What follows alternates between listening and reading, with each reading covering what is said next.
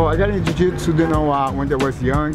I think my mom, you know, thought it was a good idea for me to learn some jiu-jitsu because I was a very hyper kid, you know, and she thought maybe jiu-jitsu go give me some kind of discipline, you know, go calming me down, and plus, in be a boy, you know, I should learn some kind of self-defense. So it's how I got into jiu-jitsu.